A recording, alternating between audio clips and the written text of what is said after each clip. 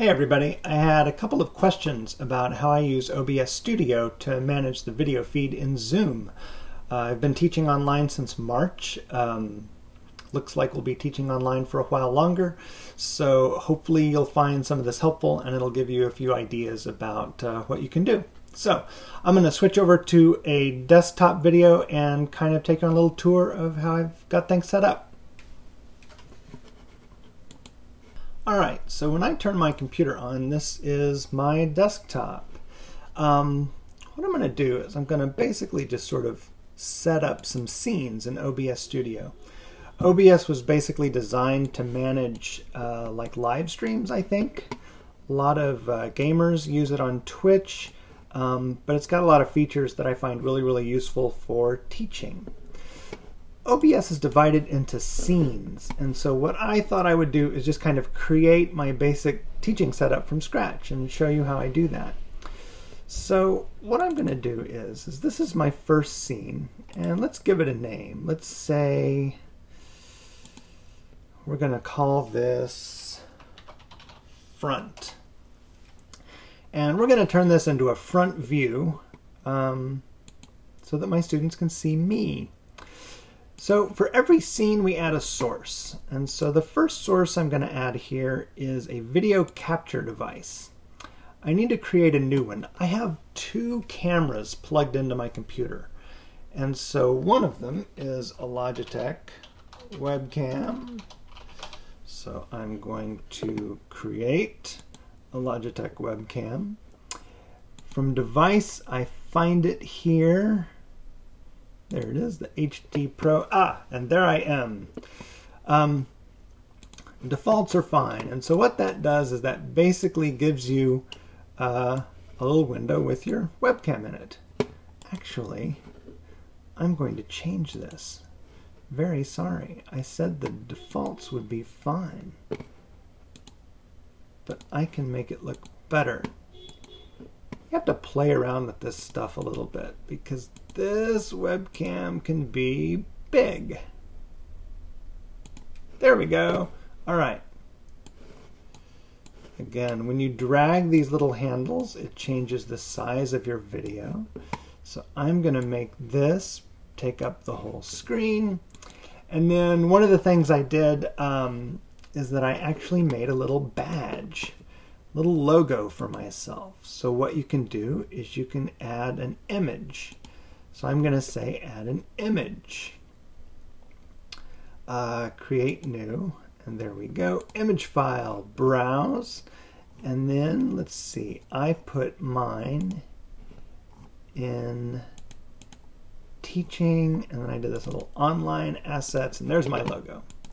And so now my logo shows up. And so I'm going to make my logo small. I'm going to put it over here in the corner. And I don't want it to be too annoying or obvious. So one of the things you can do is you can add a filter. And I'm going to do, I forget where this is. I think it's in color correction. You can dial the opacity down. There we go. So now it just kind of sits down here in the corner, nice and unobtrusive. All right, so this is kind of what my students see when they first log on. I just kind of give them a view of me and say hello, and we can start our lessons. But at some point, I might want them to be able to see my keyboard. So I'm going to create another scene called keyboard. So here we go. I'm going to add a video capture device. I'm going to use that same Logitech webcam, and so I'm going to make it smaller. Whoops, I'm going to grab the thing, make it smaller, put it up here in the corner, and then I'm going to add another source, and I'm going to add another video capture device. Whoops. Create new. I'm going to call this one camcorder because I had an old camcorder that I was able to set up, and it is called USB video, and boom, there's my camcorder. I've got this hanging off a music stand above the keyboard, And it shows up the same way. So we have this window. So here's that window, and of course I'm still back here in the background. So what I'm going to do is, obviously I don't want my students to watch me play the piano upside down. And as it happens, if you hold down the Alt key, you can grab these little handles and crop the video. So nobody wants to see my desk. And nobody wants to see me upside down. So I right click, I go to transform and rotate 180 degrees. Boom. And there we go. So I'm going to put this there, and I'm going to drag this so it takes up the whole screen. And we'll stick it there. You know, make everything look nice. And there you have it. So this is the view when basically I want to show students what I'm doing down on the keyboard. All right, so I've got two scenes. I've got a front, I've got a keyboard, and next up we're going to add the score. So I wanted students to be able to see the music that we're working on. This got a little bit more complicated. So I had to find an app that lets me mirror my iPad display on my computer. And so I have this thing called Reflector, and let me load it up real quick. All right, so I've got Reflector loaded up.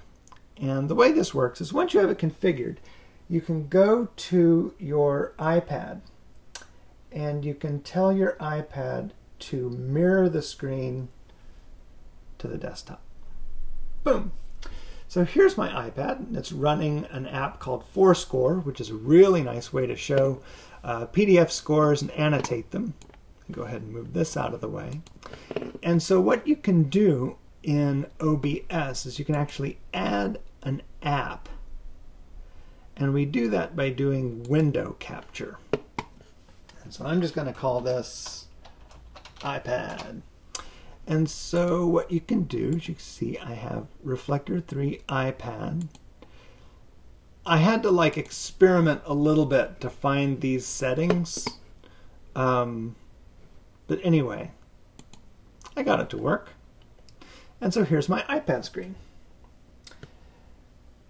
Again, if I hold down Alt, I can get rid of all this stuff that nobody wants to see.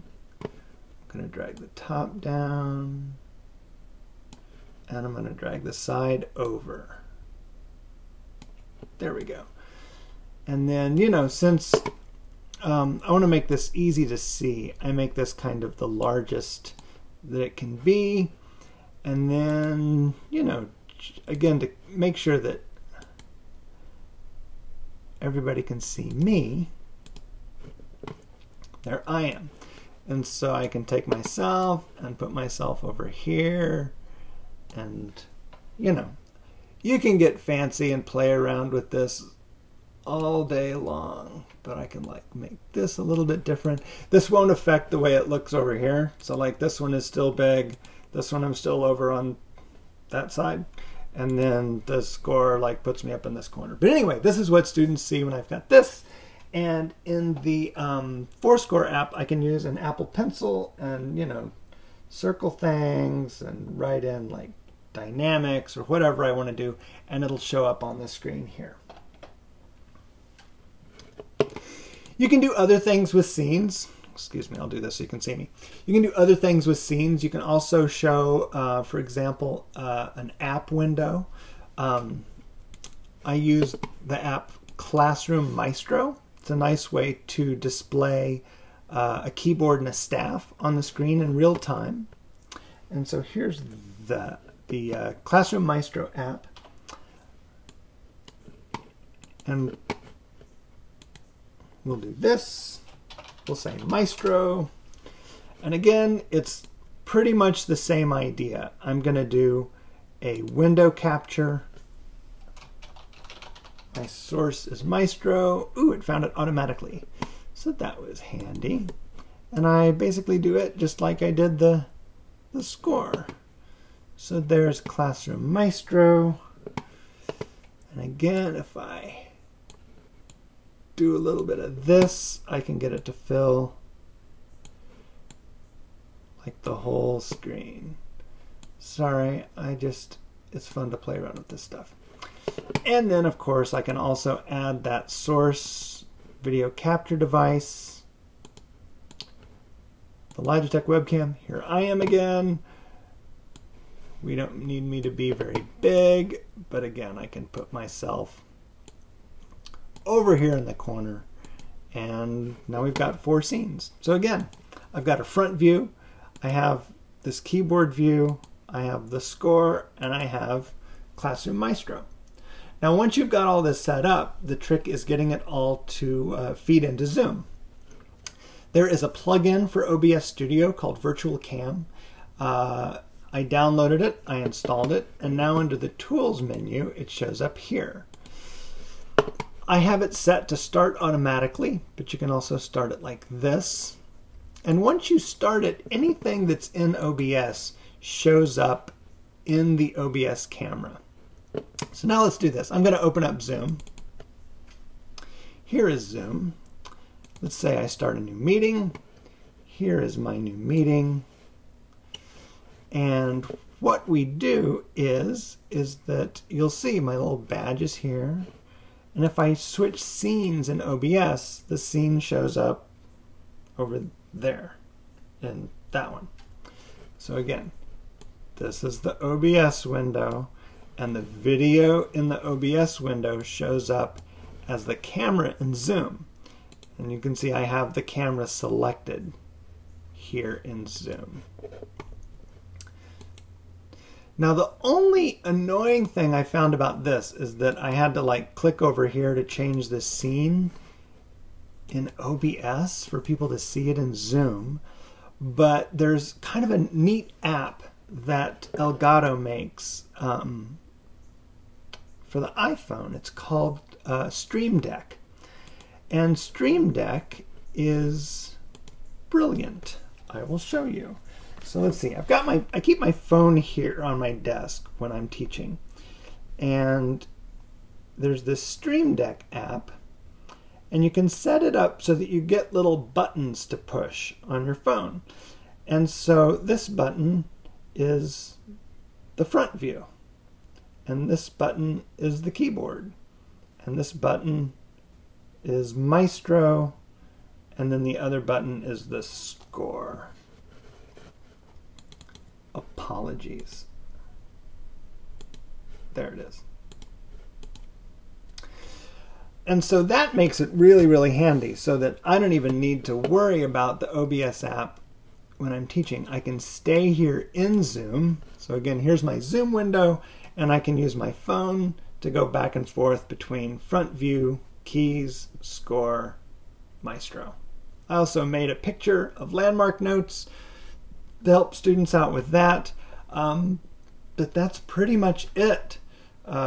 Sorry if this makes it look easy. This was the result of hours of tinkering.